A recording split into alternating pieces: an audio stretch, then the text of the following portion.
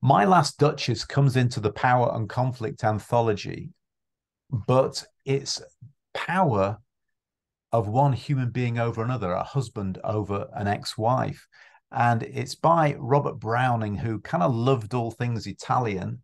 And it starts off with the word Ferrara, which you might not know, but it kind of means, like, I think it's the Duke of Ferrara, or Duke Ferrara.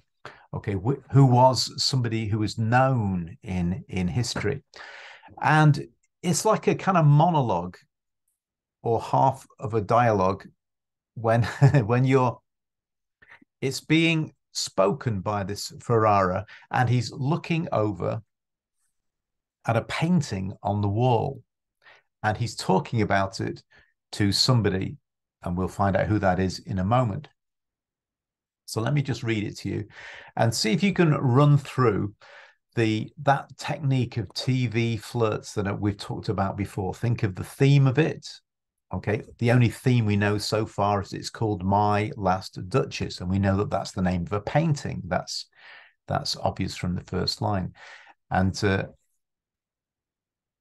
so listen to the theme, listen to the voice. So we've already said that it's the voice, it's in the eye. So this is this Duke talking about his wife. And now you have to figure out the other things. What's the form of it? Okay, well, you can see straight away it's got rhyming couplets, wall, call, handstands. So, and it's one long piece together. Okay, so as we go through, now pay attention to the language devices, images, what kind of stuff is coming up, and see what you notice. Okay, so Ferrara is talking. That's my last Duchess painted on the wall, looking as if she were alive. I call that piece a wonder now. Fra Pandolf's hands worked busily a day, and there she stands. Wilt please you sit and look at her? I said Fra Pandolf by design, for never read strangers like you that pictured countenance, the depth and passion of its earnest glance. But to myself they turned, since none puts by the curtain I've drawn for you but I, and seem as if they would ask me, if they durst, how such a glance came there. So, not the first are you to turn and ask thus. Sir, 'twas not her husband's presence only called that spot of joy into the Duchess's cheek. Perhaps Fra Pandolf chanced to say, her mantle laps over my lady's wrist too much, or paint must never hope to reproduce the faint half flush that dies along her throat. Such stuff was courtesy, she thought, and cause enough for calling up that spot of joy. She had a heart, how shall I say, too soon made glad, too easily impressed. She liked whate'er she looked on, and her looks went everywhere. Cert was all one. My favour at her breast, the dropping of the daylight in the west, the bough of cherries summer fishes full broke in the orchard for her, the white mule she rode with round the terrace, all and each would draw from her alike the approving speech, or blush at least. She thanked men, good, but thanked somehow, I know not how, as if she ranked my gift of a 900 years old name with anybody's gift. Who'd stoop to blame this sort of trifling? Even had you skill in speech, which I have not, to make your will quite clear to such a one, and say, just this or that in you disgusts me. Here you miss, or here there exceed the mark. And if she let herself be lessoned so, nor plainly set her wits to yours, forsooth, and made excuse, e'en then would be some stooping, and I choose never to stoop. Oh, sir, she smiled, no doubt, whene'er I passed her. But who passed without much the same smile? This grew. I gave commands. Then all smiles stopped together. There she stands, as if alive.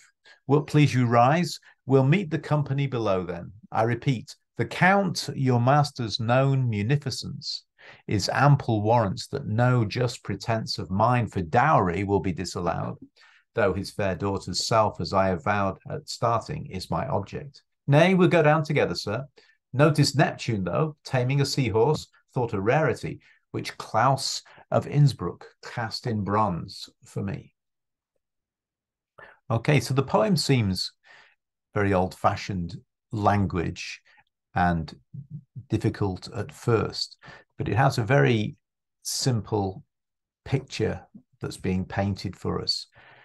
This guy, Duke Ferrara, is talking about this painting of his wife who has died, and he's talking about it to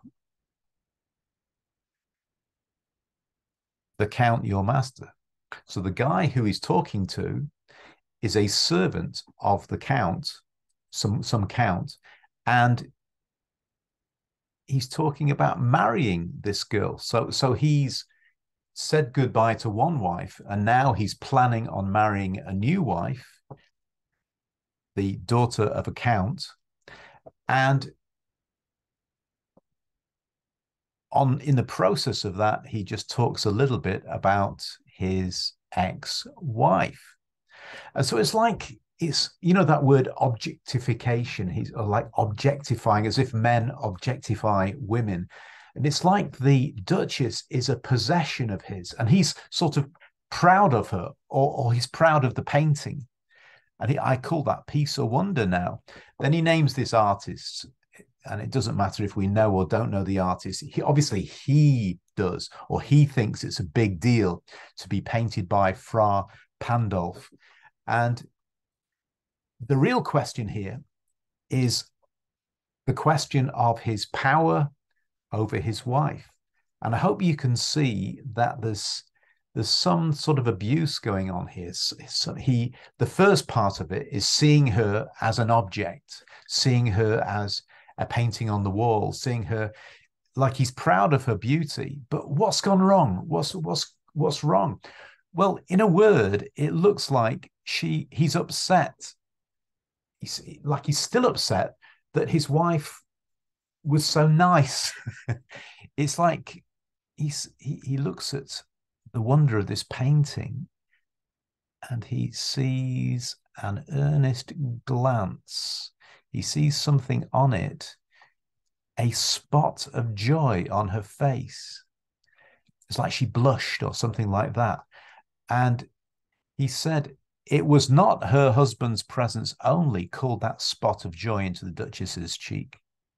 Perhaps the artist made some little comment about her. I can never get that faint half flush that dies along her throat. It's so delicate, that blush on her face.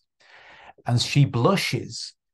So the suggestion is that he thinks she's flirting with the artist. Or, and this is the deeper point, he is just completely jealous of any attention that she pays to another man. And here is his first criticism. She had a heart too soon made glad. Now, you might say that sounds kind of nice. She was pleasant. She was obliging. She was giving to other people. It need not mean that she was flirtatious or anything worse. That's why I say she was just nice. There's no evidence to say anything else. There's evidence to say he was jealous. There isn't evidence to say that she was a bad woman or, flirtatious woman. But it says she liked what air she looked on. Well, that's interesting, isn't it? So it's not that she was fed up with her husband and looking elsewhere. She was just genuinely in love with life. And it says her looks went everywhere. He said certes was all, and it's everywhere. Everywhere she looked, she found pleasure in life. And he said, my favorite, her breast, like normally when you spoke of a favorite, it could be something like physical object, like almost like a necklace or something. Her husband's necklace. He said, well, she wore my necklace there. Very good. But she got excited by the sunset, the dropping of the daylight in the west. So she was smiling at the sunset.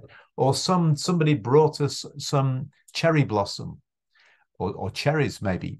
And he broke the branch and brought it to her. So, and somebody got her a white mule and she rode round and she just, thank you. She's just pleasant. It doesn't say she was seeking attention. She just gracefully, gratefully received it. But then you've got something else comes up. You've got how this guy thinks about himself. And he says, I know not how, as if she ranked my gift of a 900 years old name with anyone's gift. Okay, so now you've got the point of his jealousy.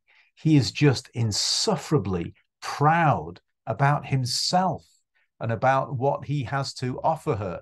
And how dare she just smile at my gift of a 900-year-old name? You know, it's like saying, we are the Ferraras. We are king of the heap, man. You know, how dare you look down on us?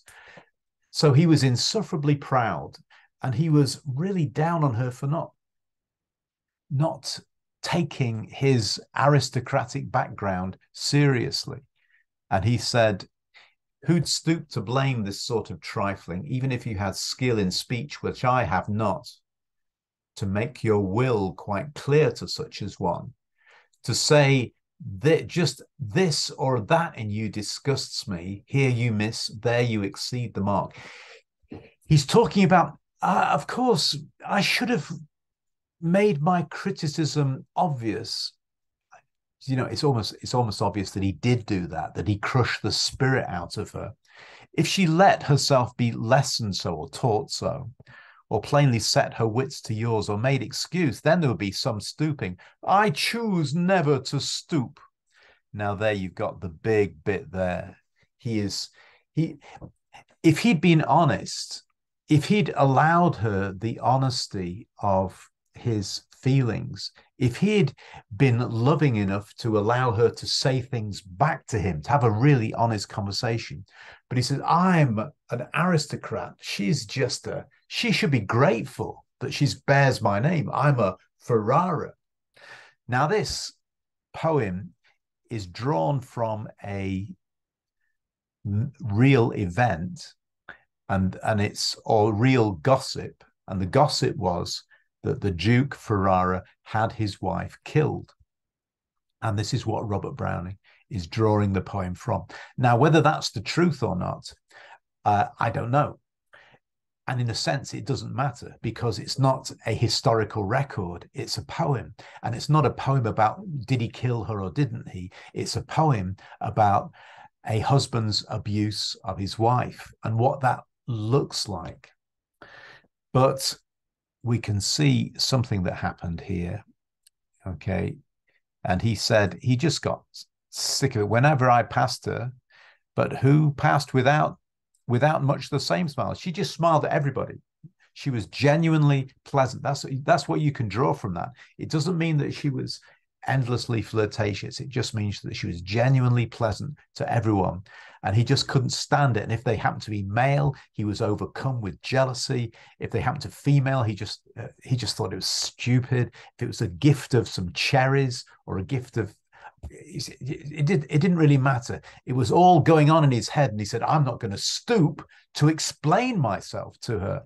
And then it says this, which is a rather chilling bit. This situation developed. I gave commands, then all smiles stopped together. So at that point, that is translated as he had her killed, or she died of a broken heart, or she just died. She just withered, because what's being described here very, very cleverly is that spirit that crushes other spirits, that dominating, manipulative, cold blanket on everyone, just looking down on somebody the whole time. And that's the end of the poem in a way, because the next bit is what happens next, the action. There she stands as if alive.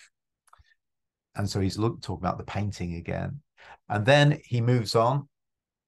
There's company downstairs. There's a big group of people downstairs. And he talks to the Count, your master.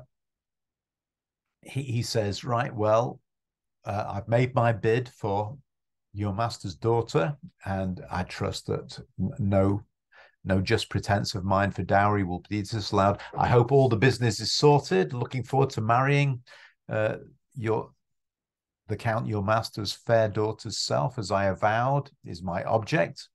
And then his ex-wife, the story about her is over. Let's go down together.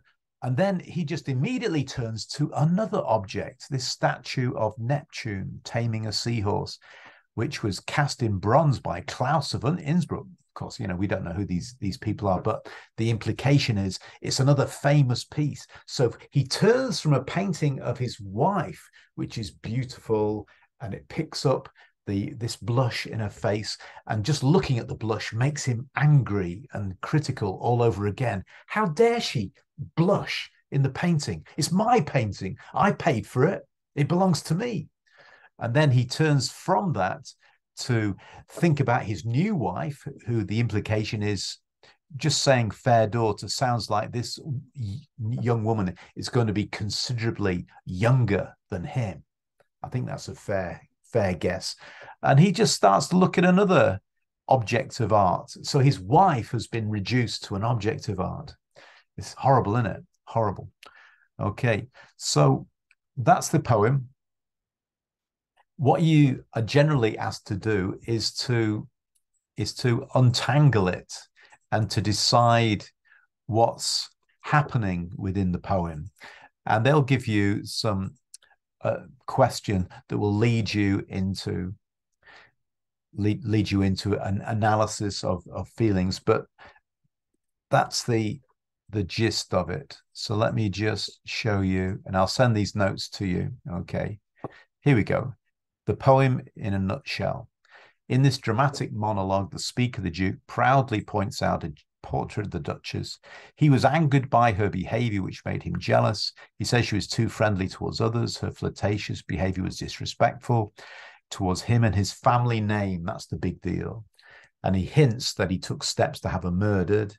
And then they walk away from the painting, and we learn that the visitor has come to arrange the Duke's next wedding. Okay. Then some notes about Robert Browning. So he was fascinated by the Renaissance period in Italy, but this was published in 1842, right at the beginning of Queen Victoria's reign. And it's good to get a couple of quotes. Here we go. Yeah. And we've referred to these. That's the opening lines. And we notice the effect of the rhyming couplets. Rhyming couplets are a very tight type of rhyme. And he's using the rhyming couplets to remind you that the Duke is a very tight, a very controlling character. Even the rhyme is controlled. Okay. And that's the big point of that. And then this repetition of the spot of joy. And a reference, she blushes twice, and the repetition shows how much it bothers him that she seems to be flirting. And it also objectifies her as a woman and shows that he feels she's his possession. She's not allowed to feel anything about anything else except me. Okay. And then the quote there, the very famous one, I gave commands, then all smiles stopped together. So this, it might mean murder or it might not. I personally think that it means the crushing of his wife's spirit, and that's the point that the poet is getting to. And whether, in fact, he's, in my opinion, being specifically vague about it and not telling us what happened, except that the smile stopped and now he's after a new wife. Okay. And it reinforces the idea that he sees her as a possession rather than the fact that he loves her. There's no indication that he loves her at all. Okay. And so the aspects of power that are being picked up here are he craves absolute control and power over everyone, and maybe even abuses his power by having his wife killed. So what they do in the anthology is that they get you to do a deep dive into one poem and then compare it with another poem.